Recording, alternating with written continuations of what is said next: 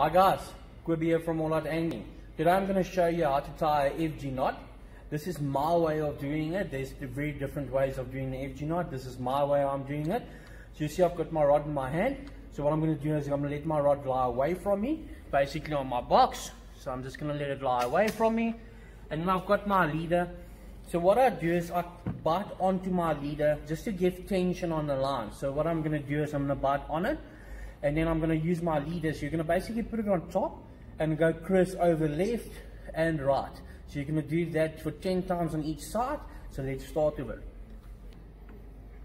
Okay, you go under, over, 1, over, under, 1. So that's, you're going to basically do it 10 times on a side then. 2, 3, 4, 5, 6,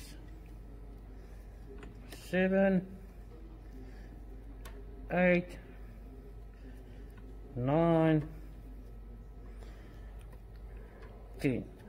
So once you've done your 10, then you're going to do 1/2 each over both legs, over your leader and your main braid. 1/2 each done, and you're going to open up your bail arm. I'm just going to put a little bit of tension on here just to tighten a knot. I like doing that. So I have tensioned it. And then what you basically do is then from here is you're going to go over both legs another 3/2 inches. Go 1, you've did 1, so it's 2, 3, 4. So you'll see there's your knot. And it's not done yet. What I like to finish it off is I do a uni knot. So I'll do 1 big loop, go through 4 times, 4, and pull it tight.